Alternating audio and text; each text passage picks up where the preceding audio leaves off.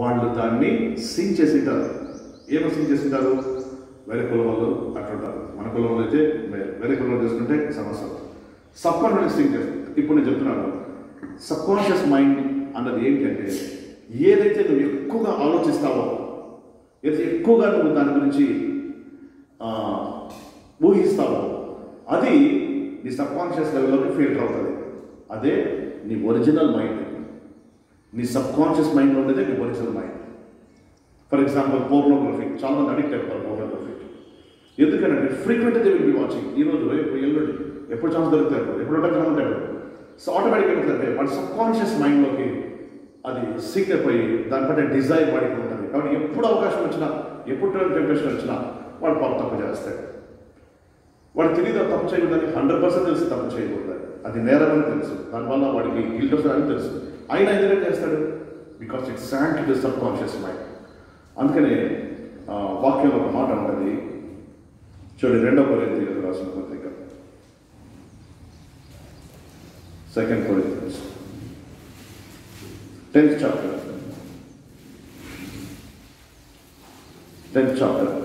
3rd and 4th verse. మేము శరీర ధారణమై నడుచుకొనుచున్నాము, శరీర ప్రకారము యుద్ధము చేయము, మా యుద్ధోపకరణము శరీర సంబంధమైన కావు కానీ దేవుని ఎదుట దుర్గములను పడద్రోయే చాలినంత బలము కలవై ఉన్నది. మేము వితర్కములను దేవుని గురించిన జ్ఞానము అడ్డగించు ప్రతి ఆటంకమును పడద్రోసి ప్రతి ఆలోచనను క్రీస్తుకు లోబడినట్లు చేపట్టి. ఇక్కడ 2 విషయాలు ఉన్నాయి. ప్రతి ఆలోచన చెరపట్టి క్రీస్తు లోబరచడమంట. ప్రతి థాట్ క్యాచ్ చేసి అరెస్ట్ చేసి చెరపట్టడం అంటే అరెస్ట్ చేయడం. ఎందుకు వచ్చిన ఈ తలంపు? క్రీస్తుకు లోబరచడం అంటే జీసస్కి ఎక్స్పోజ్ చేయడం. నాకు ఈ తలంపు వస్తుంది చూడు, కరెక్టా కదా, ఇది నీకు అప్పగిస్తున్నాను. దీనికి దాంట్లో ఎంత పడుతుంది? ప్రతి దుర్గములను పడదు. మా యుద్ధోపకరణాలు ఉన్నాయంట, అవి దుర్గాలు పడదు. దుర్గం అంటే ఫోర్ట్ అంటే ఏంటి కదా? ఫోర్ట్ అంటే ఒక 45 బాల్ అంట, అంటే కాపుదలపడినటువంటి గోడలు. ఈ గోడ అన్నది ఒక్కరోజు తయారు కాదు కదా. గోడ అన్నది is a complex of many bricks. చాలా బ్రిక్స్ కలిస్తే గోడ అవుతుంది, దుర్గం అవుతుంది. అంటే ఒక్కొక్క బ్రిక్ చేర్చుకుని పోతే అది పెద్దగా అయిపోతుంది. అంటే ప్రతిరోజు కూడా కొద్దిగా ఆలోచించడం మనసులో చేరబట్టిందంటే అది లోపలికి సింక్ అయిపోతుందంట. సబ్ కాన్షియస్లోకి సింక్ అయిపోయి కోటగా మారిపోతుంది, దుర్గంగా మారిపోతుంది, అంటే స్ట్రాంగ్ హోల్డ్గా మారిపోతుంది. దాన్ని స్ట్రాంగ్ హోల్డ్స్ అంటారు. స్ట్రాంగ్ హోల్డ్ అంటే ఏంటని? పెట్టని కోట అంటారు, సెటనిక్ స్ట్రాంగ్ హోల్డ్స్ అంటారు. కొన్ని స్ట్రాంగ్ హోల్డ్స్ మనలో ఉండిపోతాయంట. అది సబ్ కాన్షియస్లో ఆ డిజైర్స్ ఉండిపోతాయి, సబ్ కాన్షియస్ మైండ్లో ఆ కోరికలు ఉండిపోతాయి. సేటన్ జీఎస్ దగ్గరికి వచ్చి ఆయన సబ్ కాన్షియస్ మైండ్లో ఇలాంటి ఏమైనా బలహీనతలు ఉన్నాయా అని రివీల్ చేయడానికి వచ్చాడు. He has come to reveal the sub conscious desires of Jesus Christ. ఈ లోకానికి వచ్చి ఫేమ్ కోరుకుంటున్నాడు. ఆయన ఏమన్నా ట్రై చేసి నాకు నమస్కరిస్తే నీకు ఈ ఫేమ్ అని తీస్తాడు. సబ్ కాన్షియస్ మైండ్ ఆయనకు ఆ డిజైర్ లేదు. ఈ నాట్ డిజైర్. కాబట్టి ఏమన్నా నో చెప్పాడు. దేవుడు ఏం చేస్తాడు? దాన్ని ఆయనకి ఇచ్చేస్తాడు. ఏది నో చెప్పాడో దేవుడు దాన్ని ఆయనకు గ్రాంట్ చేశాడు. వాట్ ఆర్ ఈ said no, God granted it. Sub conscious మైండ్లో దైవరోధం కాదు, మంచివే, కానీ said and try to reveal in appropriate time. అది అప్రోప్రియేట్ టైం కాదు దేవుడికి, జీసస్కు. ఆ మహిమ ఇస్తాడు, ఇప్పుడు ఒక టైంలో ఇస్తాడు ఆ మహిమ, కానీ అంతవరకు inappropriate time. Right thing inappropriate time is wrong thing. ఒక మంచి దాన్ని ఇన్ఆపరేటివ్ టైంలో చేయడం అనేది తప్పు. ఇప్పుడు గుడ్డు నుంచి కొడిపిల్ల బయట రావడం కరెక్ట్ కదా? లోపల పెట్టిద్దామా కదా? బయటకు వస్తే రెక్కలు పెంచుకొని పెద్దగా ఎగిరిపోతుంది కదా పక్షి అనేది. కానీ దాని టైం రాకుండా పాలు కొట్టి బయటకు తీసుకొచ్చాము, ఏమైతుంది కదా? డెత్ అవుతుంది. అంటే గుడ్డు బయట నుంచి పగల కొడితే డెత్ అవుతుంది, అదే లోపలికి పగల కొట్టుకొని వస్తే జీవం వస్తుంది. అర్థమైందా? Before right time, if you open it, that become death. ఈ మూడింట్లో ఏది కూడా దేవుడు వద్దని చెప్పలేదు. ఏంజల్స్ సపోర్ట్ చేస్తా అన్నాడు, ఆయనకి లోకమహిమంతా ఇస్తా అన్నాడు కదా. 5 చెప్పలకు ఆయన చేయడానికి ఆయనకి అధికారాన్ని కూడా ఇచ్చాడు. బట్ ఎందుకని? That is not the time. Temptation అంటే when you are tempted, you will not be tempted for the wrong thing. నువ్వు చెడ్డ వాటి విషయంలో నువ్వు టెంప్ట్ చేయబడవు. రైట్ విషయాల్లోనే రాంగ్ టైంలో టెంప్ట్ చేస్తాయి. ఫర్ ఎగ్జాంపుల్ మీరు కూర్చొని పేపర్ బుక్ చదువుకోవడం కరెక్టే. ఎగ్జాంపుల్ బుక్ తీసి ఓపెన్ చేసినాం అనుకో, చదువుకుంటే పిల్లడు ఉంటారు కదా, ఏమంటారు, this is not right time కదా, they will suspend. In the same way temptations కూడా right things which are allowed by God, దేవుడి ద్వారా నీకు అలౌ చేయబడిన వాటిని సమయం రాకముందే సాతాన్ ఓపెన్ చేయమని చెప్తాడు. That is a problem. అందుకే వివాహం గురించి చెప్పబడుతుంది. వివాహం అన్నిటికంటే ఘనమైనది, ప్రతి పెళ్లి పత్రికలో ఉంది. కానీ సేమ్ వచనం ఏమిటంటే పానుకు నిష్కల్మషంగా ఉండాలని ఉంటుంది. ఒకే వచనమే ఎందుకు కట్ చేస్తారో నాకు అర్థం కాదు. నిజంగా ఐఎమ్ రియల్ సర్ప్రైజ్. వచనం అంటే ఒక వచనం అంటే కంప్లీట్ పెట్టాలి కదా. వివాహం అన్నిటికంటే ఘనమైనది, పానుకు నిష్కల్మషమని ఉండవలేను. హెబ్రీలకు ఉంది, చూడండి మాట్లాడండి. హెబ్రీలు రాసుకోండి. మీరు ఏ పెళ్లి పత్రికని మాట్లాడాలి. హెబ్రీలకు రాసిన పత్రిక 13వ అధ్యాయం 4వ వచనం. వివాహము అన్ని విషయములలో ఘనమైనది కాదు, పాపము నిష్కల్మషమైనది కాదు ఉండవలెను. చూడండి, వేశ్య సంగులకు వ్యభిచారులకు దేవుడు తీర్పు చాలా అంటే ఇక్కడ రాయడం మాట్లాడే వివాహం అన్ని విషయంలో ఘనమైనది. ఫుల్ స్టాప్ దాని వల్ల కామా ఉంది, కానీ ఎందుకు దాన్ని ఫుల్ స్టాప్ పెట్టి పెళ్లి పత్రికలు వేస్తారో నాకు తెలియదు. దాని తర్వాత ఏంటంటే పానుకు నిష్కల్మైనదిగా ఉండవలేను అంటే ఏమనంటే అంటిల్ దెన్ కదా, until the marriage your body must be sanctified and Holi. దేవుడు సెక్షువల్ థింగ్స్ తప్పు, నువ్వు దానికి సృజించబడలేదు అంటాడా దేవుడు?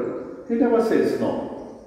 In fact, he created sex as a only way by which his blessings will operate, multiply అన్నది.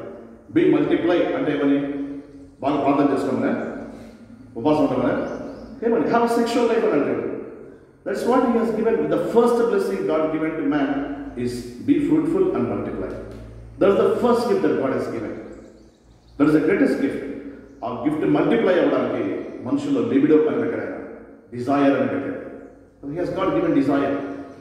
సో మనకంటే సెన్సెస్ ఉంటాయి, యానిమల్స్ కంటే సెన్సెస్ ఉంటాయి కదా. కాబట్టి దేవుడు ఏం చేస్తాడంటే సైక్లికల్గా కదా, once in year God allows testosterone to release in to animals కదా. యానిమల్స్లో yearly 2 monthsలో testosterone is hormone response for libido, sexual Dzire is a responsibility.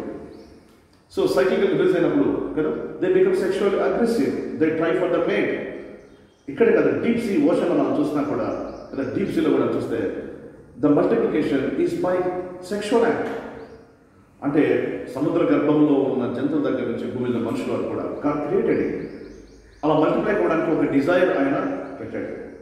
But ఎప్పుడన్నా until the marriage you should not open the door of sexual gratification. నువ్వు door తెరచదు, door తెరిచే death and అవుతుంది. So temptation అనేది ఏమంటే చెడ్డవాడి విషయం tempt చేయండి కదా. అందుకని the greatest pleasure man finds is in the sexual life. కాబట్టి God given it and blessed it and said be fruitful and multiply. That's a God allowed pleasure, God given. అయితే మంచి దాని గురించి ఏం చేస్తారంటే ఇన్నప్పుడు టైం వచ్చేసి దట్స్ కాల్డ్ ఒక example చెప్తున్నాను మీకు, temptation. There are 3 enemies of mankind. So ఒకటి ఏమంటే one is power, second money, third is sexual temptation. ఈ 3 విషయాల్లో మనిషి టెస్ట్ చేయబడినప్పుడు, శోధించబడినప్పుడు usually it reveals what he is. These are the enemies at the same time. These are the test every human being will go through once are many times in life. చాలాసార్లు చేస్తారు. కాబట్టి temptation గురించి నా ఒక because the youngsters these are the challenges you have నవడేస్. కాబట్టి నేను మీకు చెప్పాలనుకుంటున్నాను. టెంప్టేషన్ అన్న మాటకు there are so many temptation. For example ఎగ్జామ్లో కదా మీరు సరిగ్గా చదివేటారు, కానీ మీకు తెలియని క్వశ్చన్ మీ ఫ్రెండ్ చూపిస్తూ ఉంటాడు, చూసి రాసుకోవాలి, లేదా ఎంసీక్యూస్ చెప్తా అంటాడు కదా. But if have a right character కదా, మనం నష్టమైన వద్దని అనుకుంటాం. I will tell you later about what is character, మళ్ళీ మీకు చెప్తాను. సో సబ్ కాన్షియస్ మైండ్ గురించి చెప్పాను. సో ఈ సబ్ కాన్షియస్ మైండ్లో ఎప్పుడైతే నీకు ఇవి సింక్ అవుతాయో కదా, అది ఏం చేస్తుందంటే ఈ సబ్ కాన్షియస్ మైండ్ స్పిరిట్కు ఎడిఫికేషన్ ఇస్తుంది అంట. ఈ సబ్ కాన్షియస్ మైండ్లో ఏమైతే మనము డెసిషన్స్ తీసుకుంటామో, ఏవైతే సింక్ అయి ఉంటాయో, ఎందుకంటే I should not do this, I should not do that, ఎందుకంటే అది స్పిరిట్కు సింక్ చేస్తారు. స్పిరిట్ దాన్ని రిసీవ్ చేసుకొని అది బాడీని కంట్రోల్ చేస్తుంది. అంటే మైండ్లో ఉన్నది బాడీ లోబడదు, మనసులో ఉన్నదానికి బాడీ లోబడదు. అతను మనసులో ఏముంటుంది? దొంగతనం చేయకూడదు, నరహత్య చేయకూడదు, వ్యభిచరించకూడదు, అబద్ధం ఆడకూడదు. కానీ మన బాడీ ఊరుకుంటుందా? లోబడుతుందా? లోబడదు. మైండ్కు ఏముంటుంది? లోబడదు. బాడీ దేనికి లోబడుతుంది అంటే ఆత్మ చేత శరీర కార్యాలు చంపివేయనట్టు. అంటే ఆత్మకు బలం ఇస్తే శరీరాన్ని అది కంట్రోల్ చేస్తుందట.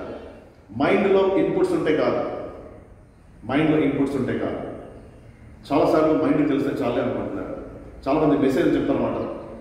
అన్ని యంగ్స్టర్స్ కనిపిస్తే ఇదే మెసేజ్లు అందరు ఈ సిన్స్ గురించి మాట్లాడతారు. ఇన్ఫర్మేషన్ ఇస్తే తప్పు చేయాలి, తప్పు అది కాదు. It must incorporate in to the sub conscious mind. అది ఎలాగంటే దాన్ని మళ్ళీ మళ్ళీ మనం ఆలోచించడం వల్ల, మళ్ళీ మళ్ళీ దాని గురించి ధ్యానం చేయడం వల్ల అది సబ్ కాన్షియస్. ఇది నువ్వు చేయాల్సిన పని, ప్రీచ్ చేయాల్సిన పని కాదు. You have to do it. చూడండి, మత్తయి సువార్త 18వ అధ్యాయం. మత్తయి సువార్త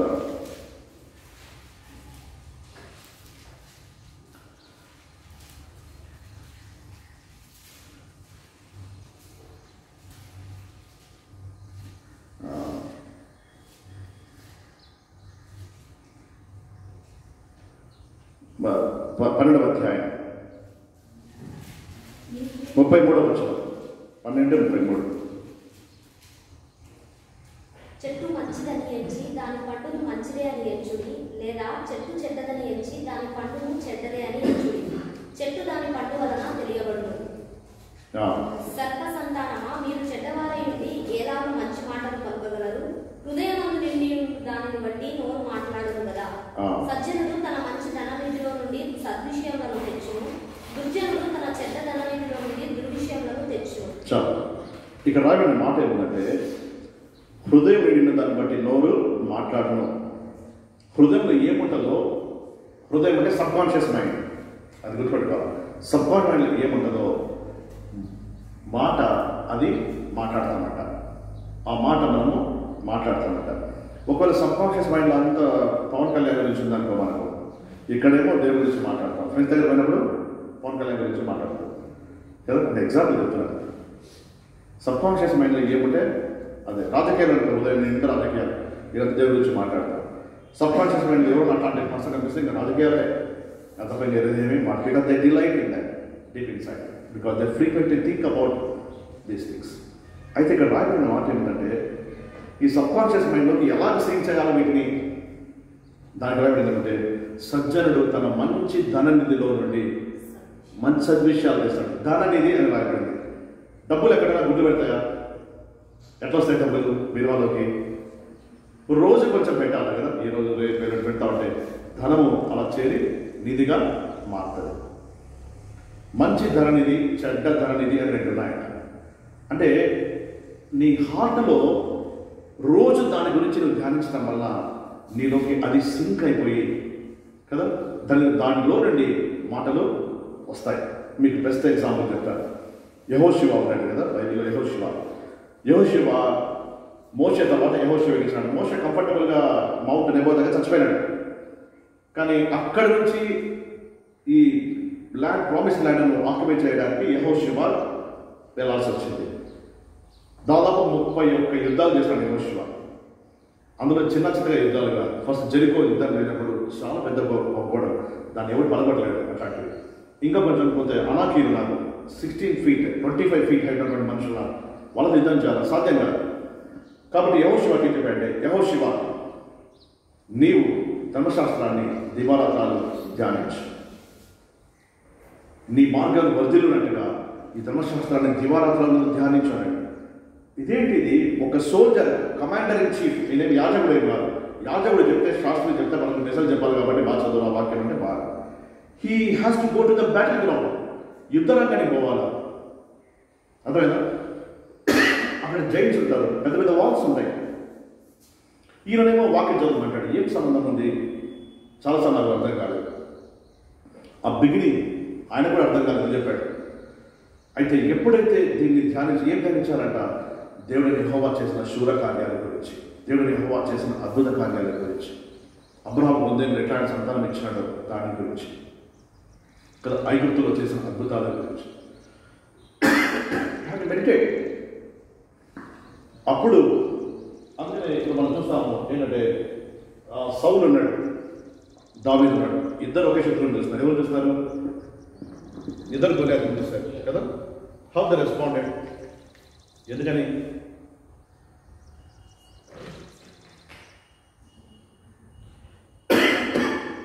సౌలేమో అన్నారు, ఆయనతో చాలా సైన్యం ఉన్నారు, వాడిని వేసేస్తారు అంటున్నారు. వాళ్ళు ఏమనుకున్నారు, మా రాజు మా అందరికీ చాలా హైట్ ఉన్నాడు, ఏం చూసుకుంటాను అంటున్నారు. టెంప్టేషన్ వచ్చింది, ఏమైపోయింది?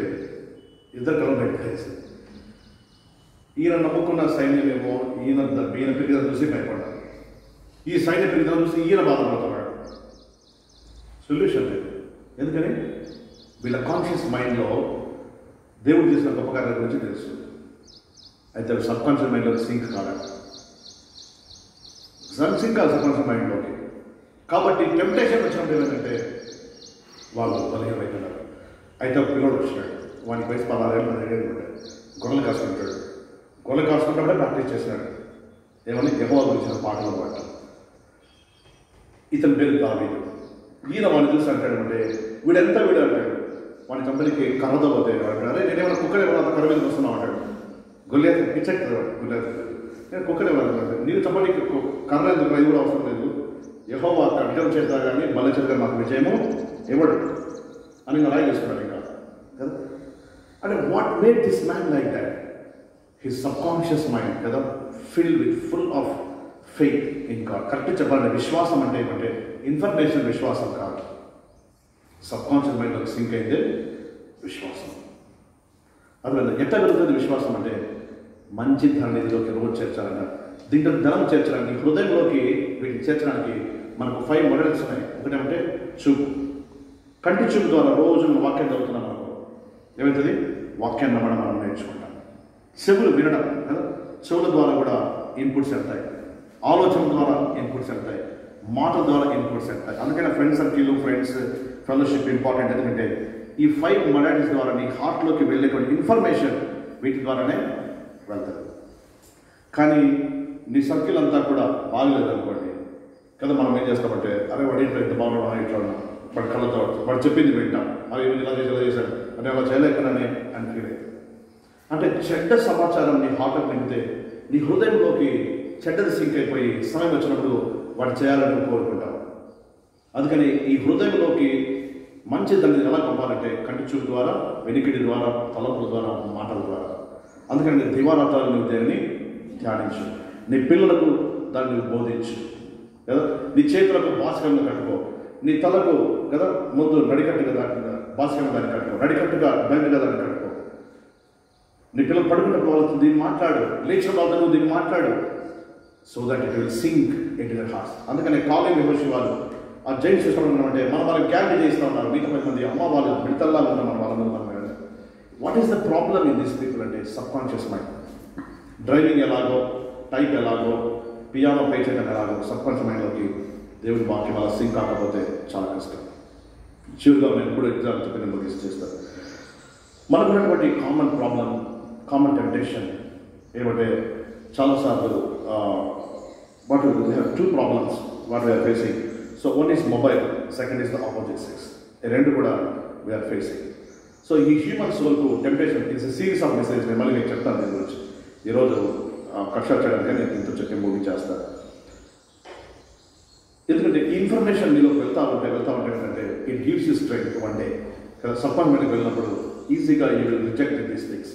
అందులో పోరాటం ఏమి కూడా ఉండదు. అందుకనే ఇన్ఫర్మేషన్ చాలా ఇంపార్టెంట్. అందుకనే నా ప్రజలు జ్ఞానం లేకుండా నాశిస్తారు. నేను ఎప్పుడో ఒకటి చెప్తాను. ఫర్ ఎగ్జాంపుల్, ఒకడు ప్రార్థన చేశాడు, ఒకడు వచ్చాడట ఏమంటే సార్ ఒక అమ్మాయి నన్ను టెంప్ట్ చేస్తాను సార్, ప్రార్థన చేయండి సార్.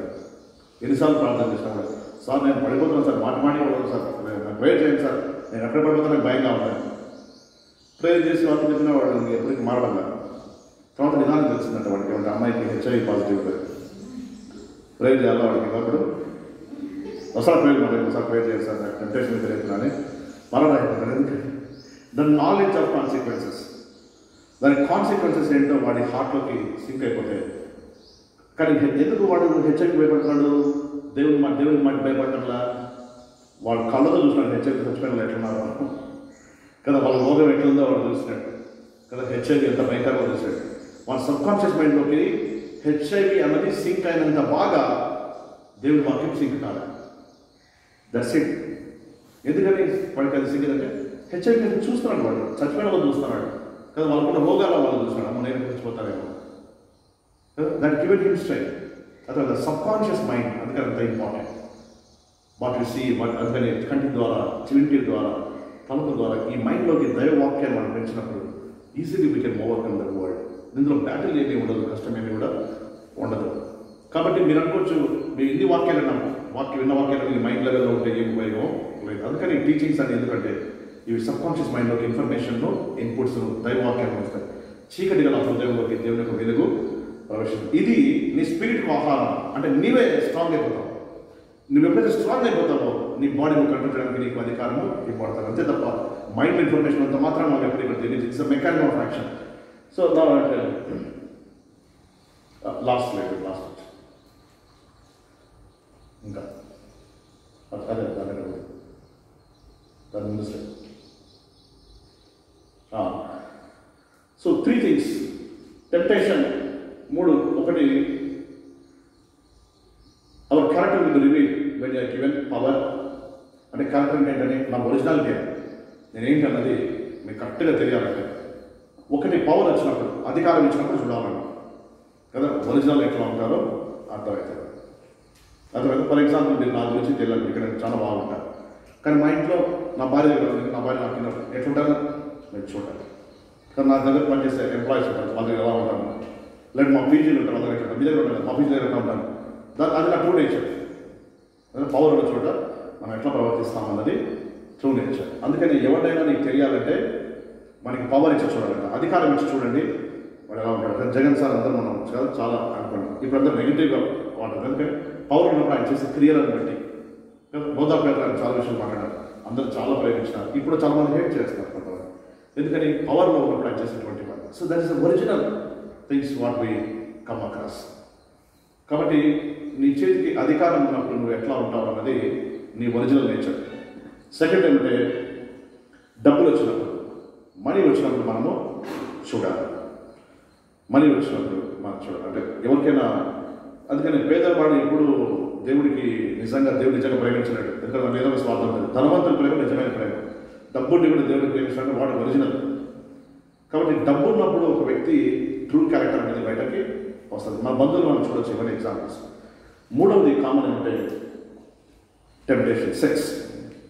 వదర్ క్యారెక్టర్ ఎలా తెలుస్తుందంటే when you are expose to the opposite sex in privacy. ఒక ప్రైవసీ నీకు ఉన్నప్పుడు ఈ ఏరియాలో నువ్వు శోధించినప్పుడు నీ ఒరిజినల్ క్యారెక్టర్ ఏంటో, for example you're alone, you have a mobile in your hands, what you will watch is the real you. హోటల్లో ఉన్నావు కదా, నీకు మొబైల్ ఇవ్వబడింది, హౌ యూ ఆర్. చాలామందికి అవకాశాలు రాకపోవడం అంటే వాళ్ళు ఒరిజినల్ వాళ్ళకి తెలియదు. ఈయన మెడికల్ ప్రొఫెషన్ మీరు పెరిగే కొద్దీ ఈ టెంప్టేషన్స్ అనేవి ఎక్కువగా ఉంటాయి. మీరు స్టూడెంట్ అనుకుంటే హౌస్ సర్జన్లో మీకు ఎక్కువ టెంప్టేషన్స్ ఉంటాయి. హౌస్ సర్జన్ కంటే పోస్ట్ గ్రాడ్యుయేషన్ ఎక్కువ టెంప్టేషన్స్ ఉంటాయి. పోస్ట్ గ్రాడ్యుయేషన్ కంటే ప్రాక్టీస్లో ఎక్కువ టెంప్టేషన్స్ ఉంటాయి. దీంతో మనం కలిసి బతకాల్సిందే. మెడికల్ డాక్టర్స్ గుర్తుపెట్టుకోండి, you will never go away from this. చచ్చే వరకు కూడా ఇది మెయిన్ ఉంటుంది, opposite sex. Always we deal opposite sex in our life. This is our profession. That is a problem. మంచి క్రియ చెడ్డ ఉద్దేశంతో చేయడానికి అవకాశం. చాలామంది house surgeons, post graduate, they share their struggles, personal struggles, ఎలాగ వాళ్ళు ఇబ్బంది పడుతున్నారు. ఎందుకంటే at the same time there are people who are there in opposite side. కదా ఎంత మంచిగా ఉన్నా మనల్ని టెంప్ట్ చేసేవాళ్ళు, మనం లాగే వాళ్ళు కింద చాలామంది ఎక్కువ మంది ఉంటారు. మనం బాగున్నా కూడా మనం పడడానికి, అయితే మన థ్రెషోల్డ్ని బట్టి కదా మనం పడిపోయేటువంటి అవకాశాలు ఉంటాయి. కాబట్టి ఇక్కడ ఇది common for all medical graduates, ఇది medical are dental, wherever it will increase from now on till the end of your life. మీరు పెరిగి పెద్దవాళ్ళ లైఫ్ కూడా చాలా problem. So as a physician I went to many countries, చాలా countries నేను వెళ్ళాను. They have a conferences in every country, wherever country I go, the only temptation we find is this temptation. the very horrible reputation. 99% of people, they fail the moment they leave the country. They are not loyal to their soil, they will forget. Another incident is shocking. So ఈ subconscious మైండ్లో commitments అనేది లేకపోతే మనము పడిపోతాం. ఈరోజు నేను దీని గురించి సబ్కాన్షియస్ మైండ్ గురించి మళ్ళీ I tell you the series of message about subconscious mind, ఏ విధంగా ఈ సమాజ్ మైండ్ స్ట్రెంగ్తెన్ చేయాలో, ఏ విధంగా తీసుకెళ్ళాలి. సో ఇక్కడ మనం అనుకుంటున్నది ఏంటంటే we call this as a love. Student లైఫ్లో మనం దీన్ని లవ్ అని అంటాం. యాక్చువల్గా తెలుగులో మనకు చాలా పేర్లు ఉన్నాయి, తెలుగు ఒకటే ఉంది. కానీ if you see the Greek language, there are 4 correct varieties. అంటే ప్రేమకు 4 మాటలు ఉంటాయి. అగాపే లవ్ అంటే దేవుడు మనిషి ప్రేమించేది, అది అన్కండిషనల్ హైయెస్ట్ లెవెల్. దాని తర్వాత ఏంటంటే స్టార్జే అని అంటారు, ఫీలియో అని అంటారు, ఎరోస్. స్టార్జే అంటే పేరెంట్స్కు పిల్లల మీద ఉన్నటువంటి ప్రేమ, ఇది second best quality.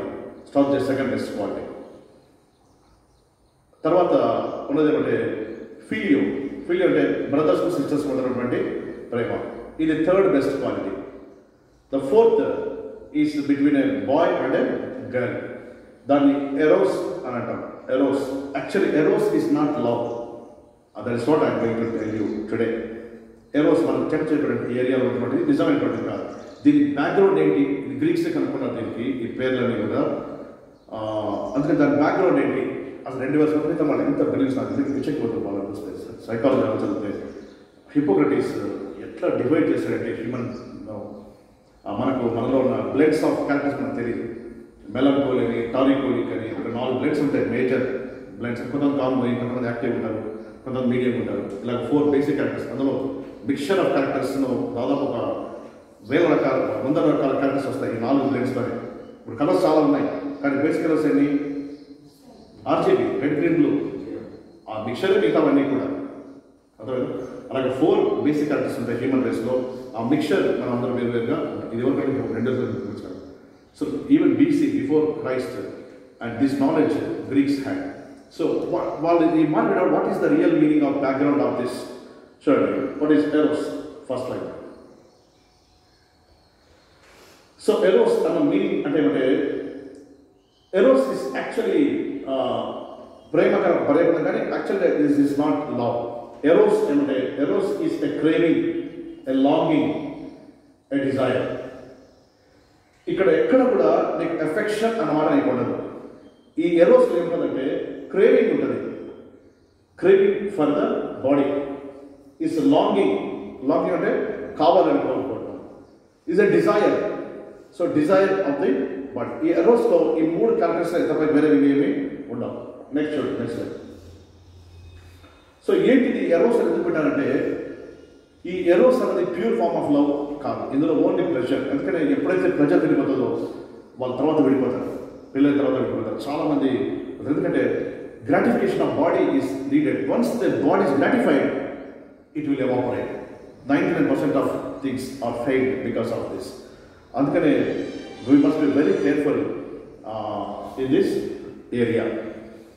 Especially girls, you should not believe boys in this area. వాళ్ళు చెప్పే ప్రేమ అంతా ఒకటే అన్నమాట. They won't take that point.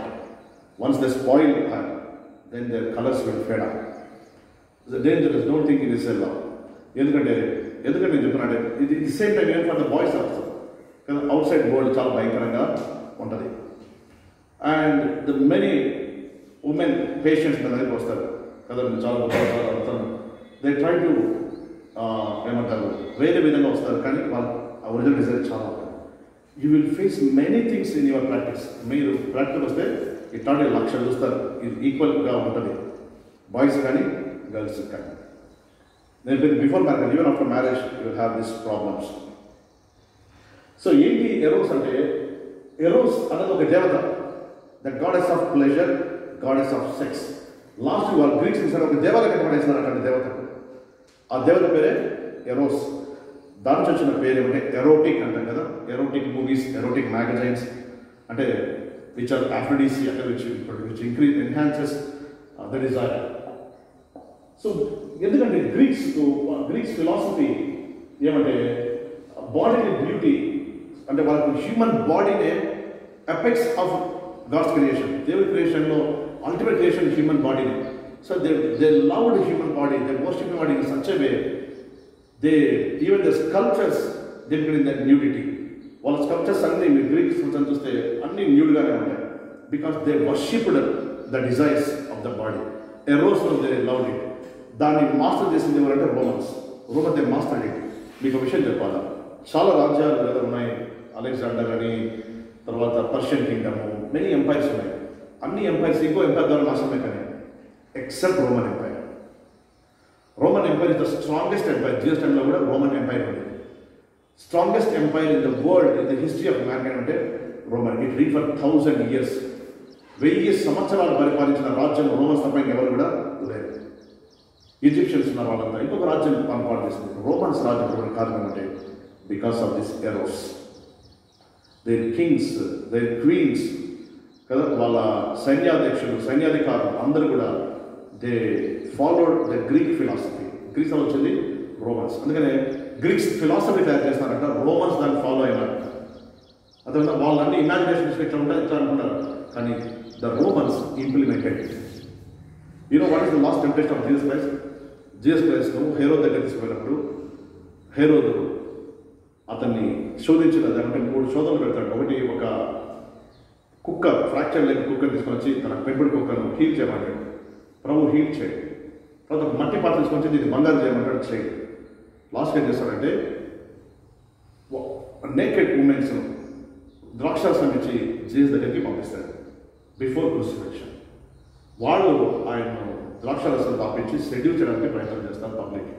This real history taken place. ఆయన కళ్ళు మూసుకొని వెనక్కి because he must not sin. ఒక్క పాపం ఆయన చేసినా కూడా క్రాస్ కైనా ఫిట్ అయిపోతుంది. సెటన్ ఆయన అన్ని విధాలుగా శోధించాడ. Even before crucifixion సెటన్ సెడ్యూస్డ్ Jesus Christ. అందుకనే అది ఇంకా అనేక విధంగా ఆయన శోధించారు. శోధన కొండ దగ్గర మనం చూసినవి 3 దాని కింద వాక్యం ఉంది. ఇంకా అనేక విధములుగా ఆయన అందుకని ఆయన మన వల్లే అన్ని విషయాలు శోధించబడాలని ఉంటారు జీసస్ గురించి. This temptation to Jesus Christ before Herod. కాబట్టి రోమన్స్ కింగ్డమ్ అంటే ఆ రోమన్ కింగ్డమ్ అదంతగానే పతనం అయిపోయింది. Roman Kingdom nothing but Europe. అందుకనే ఇప్పుడున్న చాలా ఫోటోగ్రఫీ మూవీస్ అని యూరప్ నుంచే వస్తాయి. ఎందుకంటే యూరప్ కల్చరే సెడక్షన్ వాళ్ళకి. అందుకనే యూరప్లో ఉన్న లిబరలైజేషన్ ఏ కంట్రీలో కూడా మనకు ఈరోజు కూడా రోమన్ సివిలైజేషన్, రోమన్ కల్చర్ అక్కడ సమృద్ధిగా జరుగుతూ ఉంది. So that is the reason of destruction. అసలు ఎంత దారుణంగా ఒక రాజ్యం పడిపోవడానికి కారణము ఇది. Next line. కాబట్టి so they worship the physical appearance. అందుకని దే స్కల్ప్చర్స్ అవన్నీ కూడా ఉన్నారు. So for them human body is the ultimate climax. So అంటే ఫైనల్గా వాట్ ఈస్ ఎరోస్ అంటే Eros ultimately to have to take position of. They want to have a take possession of, no matter what it costs. No matter what is cost, they want to have a possession of. అంటే ఆ వ్యక్తిని స్వాధీనపరచుకోవడంలో ఏమైనా పర్లేదు, ఏం జరిగినా పర్లేదు. ఎన్న అబద్ధాలైనా మాట్లాడితే అన్ని గిఫ్ట్లైనా ఇస్తారు కదా, ఎంత ప్రేమైనా చూపిస్తారు. Just to have a possession of. That is called Eros love. కాబట్టి ఎరోస్ లవ్ అనేది is not a real love, is a craving, is a possession, is trying to take over. Next. So eros, what is eros? Eros is the ultimate ecstasy. Eros లో ultimate కావాల్సింది ఏంటంటే దాంట్లో pleasure కావాలంటే. అంతకుమించి pleasure ఎక్కడి నుంచి కావాలా? నువ్వు ఇచ్చే గిఫ్ట్ల వల్ల కాదు, లేకపోతే నువ్వు ఇచ్చేటువంటి మంచి మాటల వల్ల కాదు, ఓదార్పు వల్ల కాదు. ఎరోస్ యొక్క అల్టిమేట్ క్లైమాక్స్ అంటే physical pleasure from the opposite person. ఎక్టసీ, that is called ఎక్టసీ. That's what they want. ఇందులో మోడరేషన్ ఉండదు, ప్రపోర్షన్ ఉండదు, విల్ అండ్ డిస్క్రిప్షన్ ఉండదు, సెన్సిటివిటీ అస్సలు ఉండదు. అంటే అవన్నీ ఒరిజినల్ లవ్లో ఉంటాయి. ఆ సెన్సిటివిటీ, డిస్క్రిప్షన్, ప్రపోర్షన్ కదా, మోడెస్టీ, ఇవేవి కూడా అందులో కనపడదు. ఎందులో ఉండదు, ఒకటే is a ఎక్టసీ, no matter what it cost. Once that is over, the Eros will end. Eros will end. కాబట్టి but this is the area where we are going to be tested. So may God bless each and every one of us not to fall in this area, and may God protect us. So how to overcome this అంటే subconscious మైండ్లోకి దేవుని fear, నీ subconscious మైండ్లోకి నీ body మీద నీ గౌరవం, subconscious మైండ్లోకి నీ దేహం దేవునికి ఆలయమైనటువంటి ఇన్పుట్స్ నీకుంటే దట్స్ కాల్డ్ యువర్ క్యారెక్టర్. నీ క్యారెక్టర్ ఏమంటే దానికి లైన్స్ నువ్వే గీస్తావు, దానికి విలువ నువ్వే కడతావు, అదే దాని బౌండరీస్ నువ్వే డిసైడ్ చేస్తావు. కాబట్టి your body is the temple of God. Eros love turns around the physical creation. So if your in your mind if you think your body is a temple of God, it should not defile and God will judge every physical deed. అందుకే శరీరంతో జరిగించే ప్రతిక్రియ గురించి దేవుడు తెలుసునట.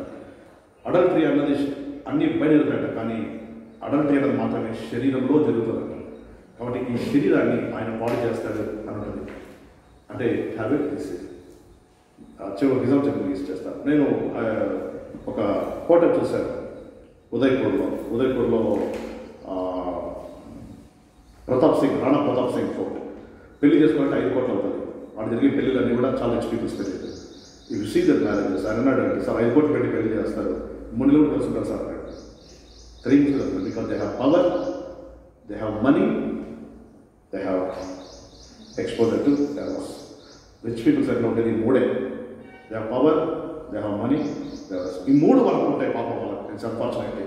అందుకనే 99% marriages అన్ని fail అవుతాయి.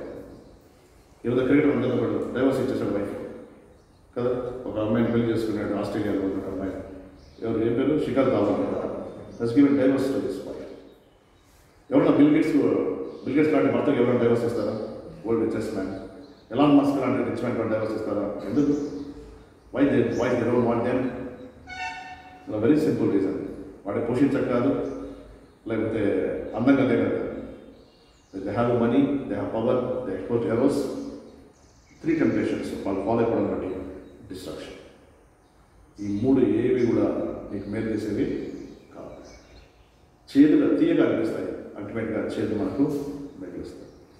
కాబట్టి కోడి గుడ్డు కదా బయట నుంచి మనం పొడిచి ఓపెన్ చేస్తామంటే టైంలో మరణం మనకేదో వస్తుంది, కానీ లోపల నుంచి అదే పిల్ల పగలకుండా బయటకు వస్తే జీవం బయటకు వస్తుంది. రెండింటిలో పగిలిపోవడం common. But what is the difference is that time. So until time comes, దేవుడు అనుమతించే సమయం వచ్చేవారు కూడా, వచ్చిన తర్వాత కూడా you must be loyal to your spouse. And until then వివాహం అన్నింటి గణమైంది గాను వారు విశ్వాసం గాను ఉండాలి. వాక్యం చదివేస్తాం. You must keep your రోజినిటీ proper. Right. Let us examine numbers for 8:45 ముగించేస్తాను. So your subconscious mind is very important. కాబట్టి యెహోషువ దేవుడు చెప్పాడంటే, యెహోషువ ఇన్ని యుద్ధాలు చేయాలంటే నీ సబ్కాన్షియస్ మైండ్లోకి నా శక్తి ఏంటో అది నీకు అర్థం అవ్వాలి. నీ సబ్కాన్షియస్ మైండ్లో నేను నీకు తోడుగా ఉన్నానని నమ్మాలి. నీ సబ్కాన్షియస్ మైండ్లో నీ కొరకు నేను భూకంపాన్ని కలిగజేస్తాను, నీ కొరకు నేను ఆకాశం నుంచి అగ్ని వడగలు కురిపిస్తాను, నువ్వు నమ్మగలిగాలి. అప్పుడే నేను వీటి చేయగలని దేవుడు యెహోషువ చెప్పాడు. యెహోషువ దేవుడు చెప్పినట్టుగానే ధర్మశాస్త్రాన్ని ధ్యానించి దేవుడి శక్తిని నమ్మాడు. కాబట్టి అన్ని తన శక్తి నుంచి యుద్ధాలైట్లో ఆయన జయాన్ని కలగజేసుకున్నాడు. కాబట్టి ప్రతి ఆలోచనను ప్రతి దాన్ని మనం చెరపట్టి క్రీస్తుకి లోపరిచాలి. దుర్గాలు కట్టబడినాయి ఆల్రెడీ మన సబ్కాన్షియస్ మైండ్లో. దైవ విరోధమైనవి, దేహాన్ని పాడు చేసుకునే దుర్గాలని. ఆ దుర్గాలు పడగొట్టబడాలంటే, ఆ కోటలు శటం కట్టినటువంటి ఆ కోటలు పడగొట్టాలంటే దేవుని యొక్క వాక్యాన్ని కంటి ద్వారా, తలంపుల ద్వారా, వినికిడి ద్వారా, మాటల ద్వారా, ఆలోచించడం ద్వారా ప్రవేశపెట్టాలి. Meditate more the word of God. దేవుని యొక్క వాక్యాన్ని ఎక్కువగా విను. దేవుడు సంబంధించిన వారితో ఎక్కువగా సంబంధించు. దేవుడు సంబంధించిన వాటిని చూడటం నేర్చుకో. Fill your heart with good things, then the output will be always good. Right చేద్దాం. కృపగల దేవ, పరిశుద్ధులకు తండ్రి, నీ పాదాలకు వందనాలు స్తోత్రాలు చెల్లిస్తున్నాం. నీ పిల్లమైన మేము ఈరోజు దేవ హృదయం గురించి మేము ధ్యానించాం. హృదయం అన్నిటికంటే మోసకరమైనది, అది ఘోరమైన వ్యాధి కలదు. Until unless it is being tested or tempted, we don't know what really we are.